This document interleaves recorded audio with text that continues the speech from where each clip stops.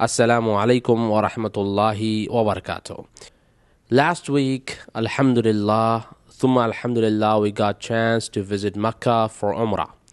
After performing Umrah, we had nothing to do, so we decided to meet Shaykh Rabi bin Hadi al-Madkhali, hafidhahullah.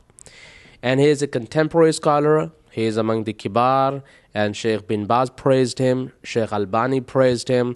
So we decided to meet him in Mecca. He lives in a place called as Al-Awali in Mecca, which is approximately 15 to 20 minutes distance from Haram, but it's in the proximity of Mecca itself. But the biggest challenge or the biggest task for us was to get in touch with someone who could take us to Shaykh Rabi, because we didn't know his house, we didn't know the place where he gives dars, we didn't know the masjid where he comes. So finally we got a friend in Mecca, brother Nuh, who is studying in Darul Hadith. So he took us to Shaykh Rabi. While going to the house of Shaykh Rabi, we saw the house of Shaykh Abdurrahman Sudais, Imam of Kaaba, and alhamdulillah we could finally reach the masjid where Shaykh Rabi bin Hadi al-Madkhali gives his durus. Unfortunately, that day the dars was cancelled because Shaykh Rabi was ill, and subhanallah, he is 80 to 85 years old. He is weak. When he walks, he takes the help of the stick. So we were eagerly waiting for Shaykh Rabi to come for the Maghrib. Though the dars was cancelled, but he does his all prayers in the masjid itself. But when we went to the masjid, we were surprised to look at the masjid, because masjid was more like, a rectangular box. And I thought that Shaykh Rabi should have a huge masjid given by the Saudi government, because Shaykh Rabi is shown as the Saudi puppet and, the CIA agent, the Mossad agent, and whatnot. We heard a lot of things about Shaykh Rabi, that he gets funds from CIA, he gets funds from, United States, he gets funds from Bush. We heard a lot of things about Shaykh Rabi. These are all the accusations and slanders and the smearing campaign against Shaykh Rabi. However, when we reached to the masjid, we were surprised to look at the masjid where he comes every day for the prayers.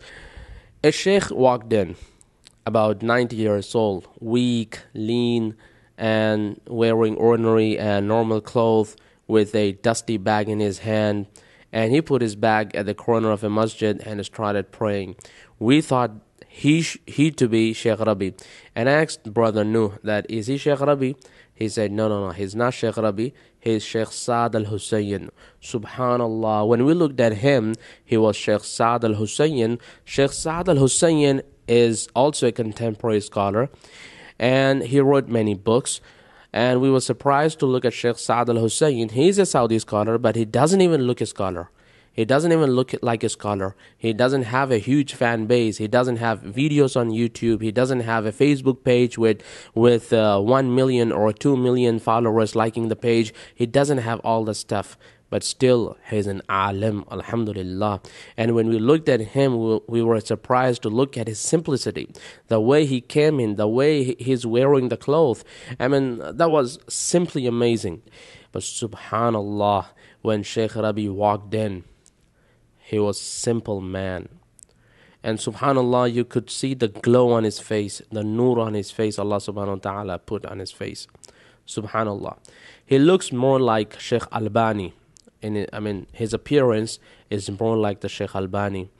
And he was wearing normal, ordinary clothes and walking with the help of the stick. He's so weak, and he's about 85 or 90 years old.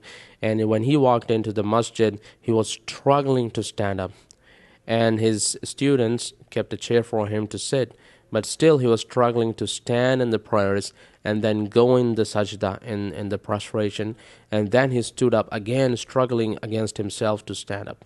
And subhanallah, when we looked at him, all those accusations and the slanders and whatnot we heard about Shaykh Rabi, that he gets funds from USA, from CIA, from Mossad, all these accusations vanished.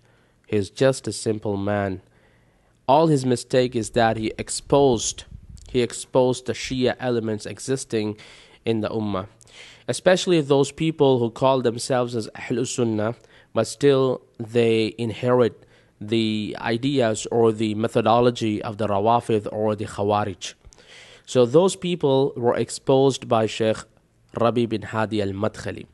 And when he exposed these elements existing in Ahlus Sunnah, the Khawariji and the Rawafida elements, Shaykh Albani praised him and Shaykh bin Baz praised him.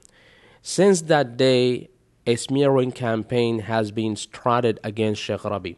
And whoever endorses his views and whoever follows his views, he is called as Al-Madkhali. But we know that Shaykh Rabi doesn't speak anything on his own, but alhamdulillah, he speaks on dalail, on the proofs, on the evidences. So the whole smearing campaign has been started against him by those people who were exposed by Shaykh Rabi. And I was among that gang who would always mention the name Madkhali to anyone who would oppose me or who would oppose my deviant ideas. And I would call them Madkhali, or I would call them he's following Madkhalism. But anyway, alhamdulillah, Allah subhanahu wa ta'ala opened ways for me and opened my eyes. So I tell everyone that what Allah subhanahu wa ta'ala mentioned in the Holy Quran, إِنَّمَا يَخْشَى اللَّهَ مِنْ عِبَادِهِ الْعُلَمَاءِ. Verily, the most fearful of Allah among the slaves are the ulama, are the scholars. And we need to know this, that ulama fear Allah subhanahu wa ta'ala the most. You can see at them, you can see them, you can witness them. I mean, they are not the people what the enemies of Islam have shown us. It's not what they have shown us. Ulama are the most fearful people among the ummah. So the next time when we open our mouth against ulama, we need to fear Allah subhanahu wa ta'ala. When we call any alim as the paid puppet or the paid agent, remember that Allah subhanahu wa ta'ala will ask us on the day of judgment that where did you get your proof from? Obviously we cannot prove and obviously we cannot present the evidences. Then remember that Allah subhanahu wa ta'ala will catch us on the day of judgment for defaming and demeaning the scholars and the ulama of Ahlus Sunnah.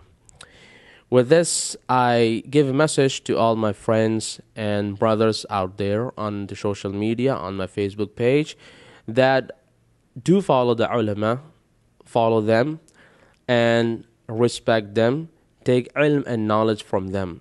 Knowledge should be taken from ulama. That's why Prophet Muhammad sallallahu alaihi wasallam said, before the end of times, the ilm or the knowledge will be taken away. And he said, the taking away of the knowledge means the scholars will die. So the knowledge comes through the scholars. So a defaming and the demeaning campaign and the smearing campaign against the scholars is going on. And we need to be aware of that, and we should not be part of these filthy and deviant campaigns. With this, I end this discussion. Assalamu alaikum wa rahmatullahi wa barakatuhu.